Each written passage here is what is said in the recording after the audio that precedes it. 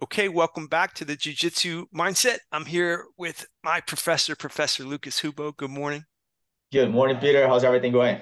Everything is going good. I'm here with submission coffee in my cup, so I'm feeling Always ready. can't It's can't miss that. That's every, like a day without submission is a bad day training, man. exactly. So all my business friends tease me like you talk about submission coffee and you don't say where you can get it. So the jujitsumindset.com. We're happy to take your subscription there if you want to join me in my morning coffee. And I think we've mentioned this once before, but I am really proud of what we built for these kids, Professor. You tell us about what we did? Man, was a great time. So we just built this online course for kids between 7 to 14 years old. Try to build this relationship with the parents and stick with jiu-jitsu. And it's fun. Like most Yeah, and everything, I think it's a great content for the kids to learn jiu-jitsu and be able to maybe practice a little bit with parents or for whoever on their home. But more than that, it's fun. yes. And I think that everyone's gonna love it. It was a great time. Yeah, and you look great. And my favorite one is that my sneak attack of you. So it's worth the I price of remember admission. that. Yeah, I remember just, that just on that. our next row. Well, Professor, we have been, the divine has been so good to us, right?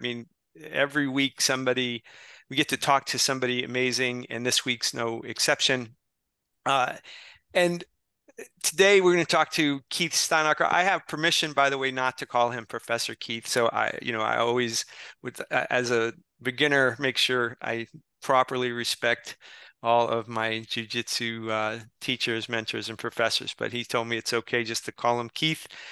So Keith, thanks for spending some time with us. We look forward to talking to you today. Yeah, thanks for having me on, guys. And just to address that, I totally understand the respective title and things like that. My coach was of the same kin where he's just like just call me Kyle, call me coach. Right. We're from the Midwest U.S. I think we kind of feel a little weird with too much formality. Yeah. Well, Keith, I just will tell you right now, when I get my black belt, my children will call me professor. I will only respond to. So should that day come, who knows when, Professor Lucas says, 32 years from now when I get my black belt, I'm a slow learner. I'll be holding on to it. I heard Jiu-jitsu's, Peter. I yeah. heard that you're gonna have a picture of yourself on your house, and every morning your wife needs to bow for the picture.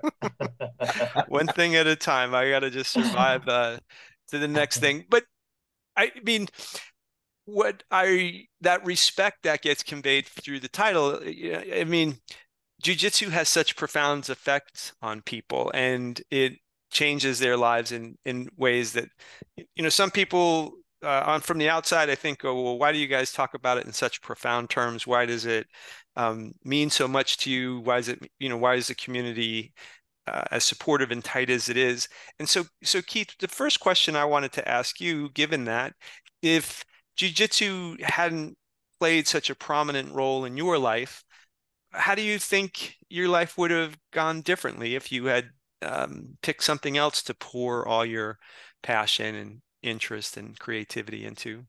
That's a good question. The thing about you know holes in people's lives is that they will fill them with something. Hmm. And you're definitely right on that. And I was really lucky to have stumbled across jujitsu. I was lifting weights at the time and going to like a local wellness center. And I happened to, walk past the common room and there were, a handful of guys and they're just rolling around on mats and they were all white belts at the time, but that was the only thing in the area. I had to Hmm. go all the way to, like an hour and a half away to get to any kind of training with a real instructor. Um, Mhm. so, I went in there and I had wrestled in high school Right. and, I'd loved doing that. But when I went to college, I went to a trade school, so I didn't keep, training. And then I saw that and I was like, oh, this looks fun. This is way more exciting than picking up heavy things and putting them down again. Right. Uh, and the guy that was in there was a guy I went to high school with named Logan and Logan Wayne. He's got his own school as well. Hmm.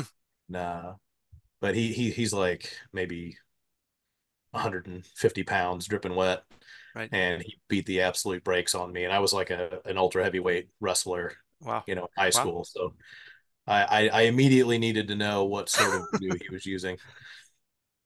And it was exciting to me. But at that time also, I was going through kind of a rough time in life. I wasn't healthy. Hmm.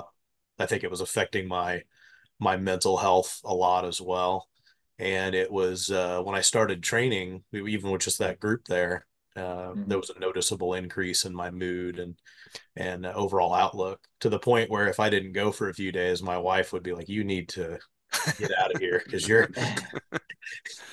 attitude is horrible. You need to go Right. train."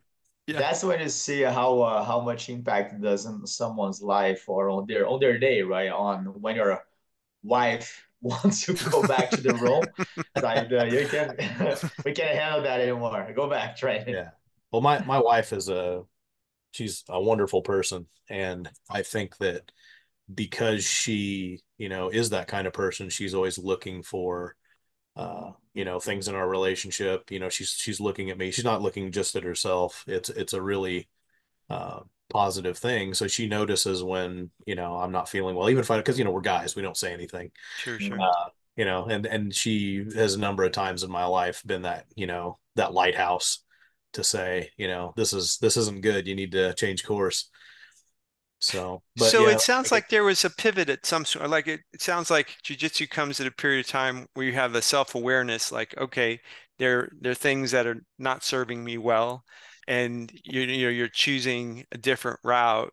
Um, and so how, like, could you talk a little bit about uh, how jujitsu plays into you making those adjustments and kind of what that means as you, because we're talking about many years ago at this point, right? yeah, I was 29 at the time. I'm 42 now. Right. And like I said, I hate to venture to say where I would be if I hadn't, gotten into this, because my health wouldn't have gotten any better and my mental health wouldn't have gotten any better. So, Mm. not to speculate, but it wouldn't have been great. Okay. Uh, but I think that, in the process of getting into jujitsu and kind of getting in that mindset, as you guys call your podcast, Yeah, yeah. it it really helped me improve a lot of other areas in my life. I I think I had more success at work. I also went back to school at the same, like sometime thereafter, Hmm. and it helped me kind of stay the course because I had younger kids at the time, Sure. and going back to school and working and all those things. It's like I think it was the only thing that kept my sanity in a lot of cases. So, but it also kind of gave me the improvements to critical thinking to work through a lot of things at work and at school, and in day-to-day life. So I think that was a big positive as well, and it continues to be that.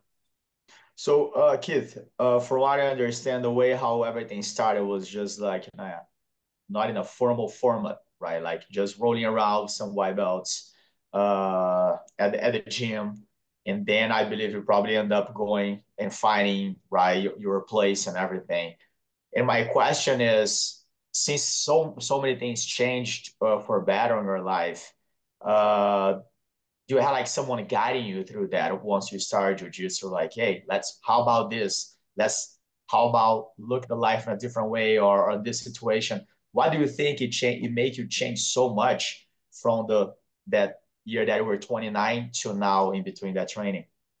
That's an awesome question. So a few months after I started training, I was just doing some no-gi stuff with my friend, and then his instructor is who I ended up, going under, but he was a good ways away, so it was a lot of travel for Mm-hmm. training at the time, but it was worth it. And that's Kyle Watson. I don't know if you guys have heard of him. He's a Mm-hmm.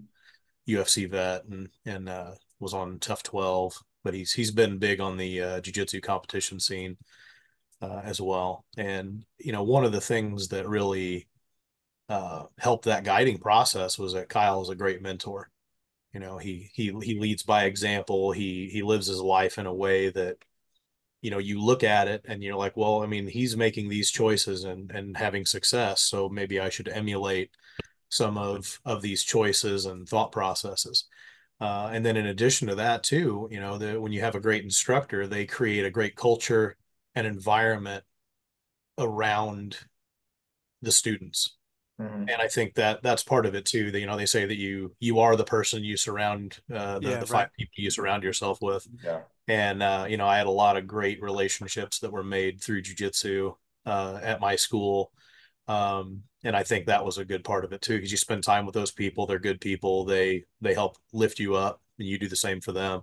Mhm. So yeah, that's probably the main part of it, the relationships. I was also traveling a lot for work, so I had the opportunity to travel Mm. all over the country, Japan, Mexico. So I've trained uh, a lot of places. Peter, we see the story repeat itself, right? Yes, Like right. we start jujitsu, most of us to learn jujitsu or to have this physical activity. That's how we think the reason why, right? And then we see mostly of us staying because of the relationship with people, Hmm. because of the community, and because everything good they bring to us, right? And then you see the lives changes through that. It's awesome to see the path, right? It repeating. It's pretty cool. Without a doubt. I mean, that um, and we've seen and we've heard so many dramatic stories of like, Yeah. I mean, we won't press you on what roads you were headed down, but we'll understand that the outcomes would have not been what you wanted. And having had the chance to train outside the United States, even if it was for brief periods of time, could you talk about, I mean, on balance, we talk with folks that either live in the United States or go back and forth between here and Brazil. But this international community of jiu-jitsu, could you comment on like what you observed when you trained in other countries? Yeah, and it was a really enlightening experience because it in Japan and Mexico, when you walk in the room, you're obviously not from there. They Sure. they Yeah. look at you and they're like, oh, this guy's not from around here. And Yeah. but it's not. I mean, you get a few like odd looks and like looks of surprise when somebody comes in that's clearly not from the area, international training partner. But the response is always the same, where it's okay, well, he's here to train. So once they figure out that you have the right attitude, then you're Okay. just part of the crew. Yeah. I mean, there is that interview process, the silent interview, where they just kind Yeah. of check you out and see how you act. And but it's that same. I guess for me, the I always try to go over the top on the respect for Right. them because that's their house. Sure. It's their rules. So I come in and try to do everything bowing before I get on the mat, even if I know nobody's told me I'm supposed to do it. Extra bowing. Being polite and respectful. Um, and usually they'll come up and say you don't have to do this, that, or the other. Because they get embarrassed by the additional respect in some cases, but it's appreciated.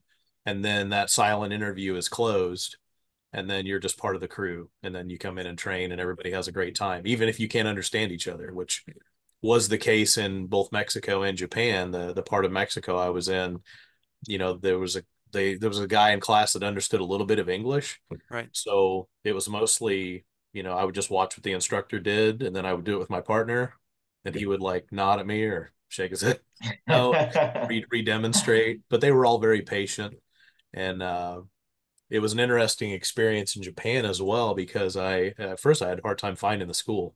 Hmm. It was like under a house in this basement, and you like getting ready to go down these creepy stairs. Like a jujitsu speakeasy. Yeah, but then you go down, and like I said, in Japan, everything, people are very proud of a lot of things, their businesses, their homes, their what have you. And you went in and you could tell they were very proud of it. Everything was clean, it was tip top shape, and they had like a procedure for how you're supposed to go through things there. And but they once they understood I wasn't, again, going through the silent interview process. Once they understood that I was there to train and be respectful, then I was just part of the crew, Yeah. The even if, international even if we couldn't language. talk to each other. What was Yeah. that? The international language of jujitsu. In the silent interview, I'm sure they're like, do we send the mat enforcer over there with him, or is he okay to, to Yeah. be? Well, and I've had the opposite experience as well in the U.S. I visited a gym in California, and I was in there training, and the students didn't really give me any trouble, but the I noticed the instructor would like nod to people and then they would come over and roll with me. It's like he was trying to beat me Testing up. you. Yeah, exactly. I mean, it was I was a blue belt at that time, and but I Mhm. I had wrestled and I moved pretty good for a big guy, but I never tried to hurt anybody. Of course I not. always Yeah. try to, even when they're trying to beat me up, I'm still gonna, kill them with kindness. Yeah. Well, having, been worked under Kyle, Kyle is this great competitor, someone with all this competitive experience as a part of their life. Could you talk a little bit about like the role of competition in a person's development of jiu-jitsu? We like to think about it as something that is a net positive that, not everybody doesn't need to go be the world champion per se, but the dynamic that exists between competitors at a tournament is very difficult to replicate, and so we often encourage people to do that. So I'm just curious what your perspective on that is, especially being so close to somebody who competed in such high levels. If that Yeah. was like insisted on, encouraged, maybe it was diminished, like it's not important. Where do you come on that? Yeah, so I try to mimic a lot of the philosophies that my instructor has, Hmm. because you know I've seen them be tested and tried and true. Right. So, we keep what works, we throw away what doesn't work, and a lot of what he does works. So I follow his thought process on it, and he typically will just tell people that, I'm not expecting you to compete. I Hmm. encourage you to compete. Mhm. And I take that philosophy as well. So I'll tell my students that, I hope you will compete at least once, Hmm. because you need to experience that level of violence, because it's different from your training partners. Your training partners care about you, and even when you're going hard in class, they're never going to try to hurt you if you have the right culture Right. Mhm. at your gym. And I think that when you go to a tournament, I mean, there's still some people that are pretty compassionate when they're competing against you, but they're there to win. And, Hmm. there's going to be people that aren't compassionate. And they don't care if they hurt you. So Mhm. you have to be able to protect yourself. And I think that that's something that you can only experience in that kind of environment. We talk about jujitsu and its benefits, but when you're really good at jujitsu, you can take somebody that's trying to hurt you and you can minimize the damage, Hmm. and you can protect them if need be. So, an example of somebody that's into mental health care, Hmm. they need to physically protect themselves, but they're not interested in hurting this person who either has a mental disability or some problem where they're trying to hurt you and they don't even know why. Right. And it Right. takes Right. that level of mastery in jujitsu to be able to protect them and yourself Hmm. at the same time. So I Yeah. don't know if I wandered off track there a No, little you didn't bit. wander off No, track at no, all. Yeah, I perfect. mean the gentle art, right? I mean that's Yeah. and the I think we have a friend, Professor Jason Hawkins, wrote this great book called Light on the Gentle Art, the Jiu Jitsu Sutras, and that being able to create boundaries with people, where you have firmness to it, but then a gentleness that doesn't that works with the force, as we talk a lot with having leverage, and so being able to be present to somebody trying to create violence with you in a way that uh, allows you not to get hurt, protect yourself, but doesn't have the intent of like destroying, and Mhm. hurting that other person. I think um, it feels and often like is unique in the jujitsu experience from a competitive and from a violent sort of perspective. I just feel like it's a little different perspective than maybe like Muay Thai or something that Mhm. has a much more violent intent, right? I mean, Yeah, you can't gently kick somebody's leg off. there is no leg tap, and there's a um, well, in these years of studying and teaching, do you have a favorite story of how you've seen jiu-jitsu come into one of your students' lives or someone in the community's lives and how it changed their life?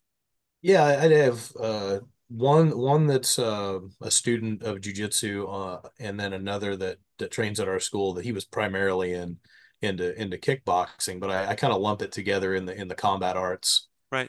effect. And the one I do have a student that works in, mental health, and he deals with a lot of emergency medical cases for these folks, and he gets attacked so frequently.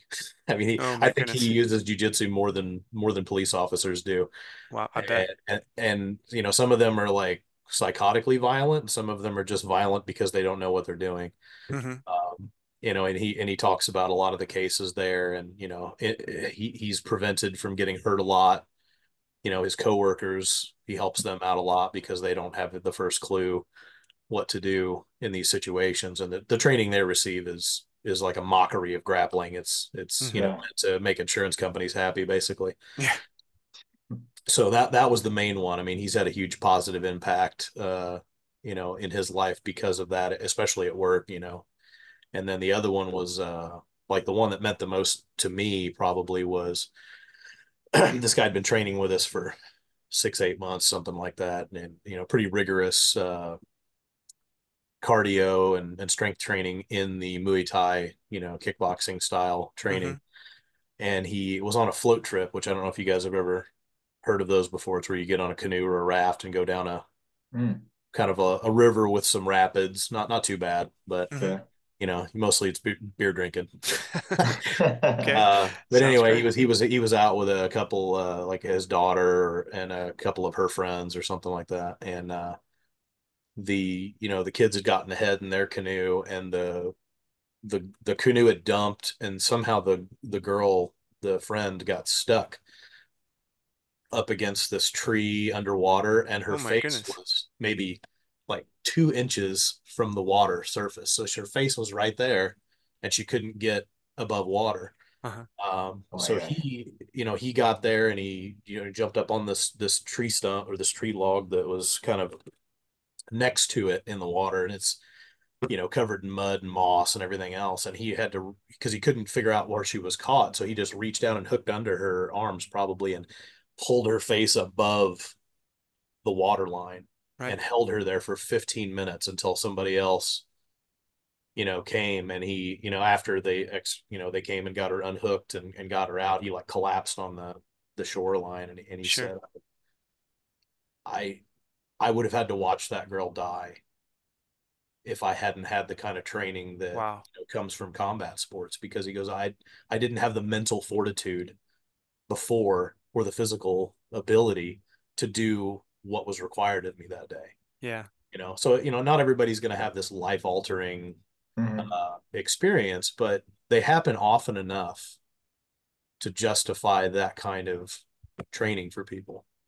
That's amazing. That's an Yeah. amazing story. Because I mean, but obviously the woman whose life was saved is the more, obviously impacted person. But that man who saved her too, I mean, that was that whole dance between the two that results in a life being saved. A person is also then tested, in the time when you're called upon to do something that is very important. Can you do it? And then to show up and do it, for the rest of that person's life, that's a level of confidence that will probably be pretty unshakable because we Keith, in a less dramatic fashion, Professor Lucas was talking about a young boy and his brother was being bullied at school, and the brother showed up and like said to the bullies, like, if you are going to do this, you have a problem with me.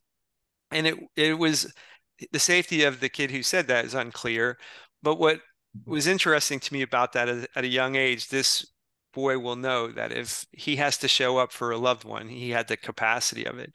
And so as an adult, for this man to have showed up and save this woman, um, it's just a beautiful story. And difficult, I think, for people outside the mats to recognize the connection between Mhm. like being challenged to that degree uh, can affect like such an extreme circumstance. Thank you for telling us that story. And That's I'm amazing. sure, Keith, these students of yours also super grateful for to have you on his life, right? Because Yes. at some point he didn't use any jujitsu, I believe, did any jujitsu technique to keep holding.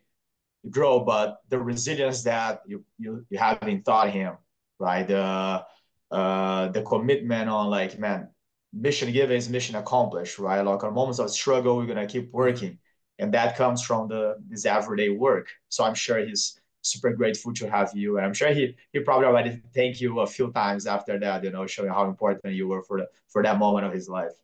Yeah, I totally look at it like, ripples in the water. Yes, yeah, You know, it's nice. you start a school, some students come train there, positive things happen, and it's like I don't own any part of what he did, but I like that reaffirming effect of the ripples coming back and being like, oh, something cool came of this thing Yeah. that I did. It impacted other people's lives in a positive way, and that's really what I want. And you do see it a lot in the kids too, where they come Mm. into class, they're more confident, Yes. they're not getting bullied at school anymore. Yeah. So Well, that we've had all these studies that have come out over the last couple of decades about the multi-generational impact of evil.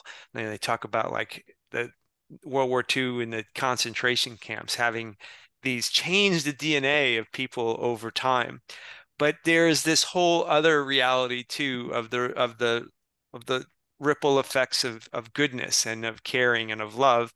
And so the ripples that you're even aware of um, are just a small portion of the ripples that actually happen. I mean, the good that you're doing in the world as an professor will also go out generations because you'll be changing people and that will change their relationship to their children and so on and so forth. So it's totally. amazing stuff. In our school, that's one of the things that I love about Professor Lucas and our culture. When I see the kids and see the care that is being given them and the support and the love and the teaching, I know that for the rest of their lives, they're going to think back on this time when they had it, and maybe one day they'll save somebody's life as well.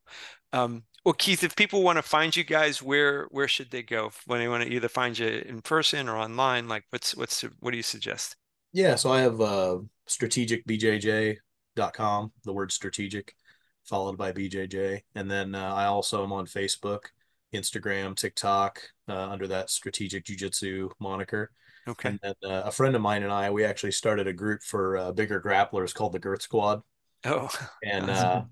yeah, so we've got a group on Facebook. There's like 1,700 guys and girls in there, and Yeah. we jokingly say that you can't get in unless you're over 200, but there's some smaller folks in there, but really it's more about the folks out there that are outside the bell curve Yeah, in yeah. jiu-jitsu. I mean, the middle of the bell curve is like 170 pounds or something like that. So you Right. get out toward the edge of the bell curve, and the moves work differently for those Yeah. people.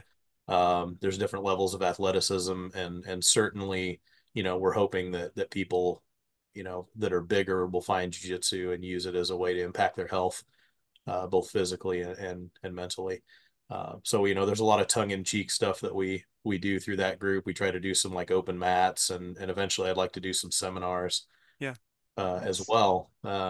We have some tongue-in-cheek merch, like Meal Team 6, rash Yeah. guard, you know, so, Meal Team goofy Six. That's stuff like awesome. that. Yeah, yeah. But it's all Uh, supposed to promote the positivity and the camaraderie in jiu-jitsu, where we can all, you know, share a dad joke and do some jiu-jitsu. I love it. I love it. Well, And Meal Team 6 is awesome. Meal Team Six is awesome. I might go look for that shirt myself. Well, Sure. Keith, thank you for spending time with us. We're so grateful for your stories, and maybe you'll come back and talk with us another time. I'd love to, and hopefully I'll get to train with you guys someday. Oh, we'd love that. Absolutely, man. We'd love Gonna that. prepare some big boys here for you. That'd be great.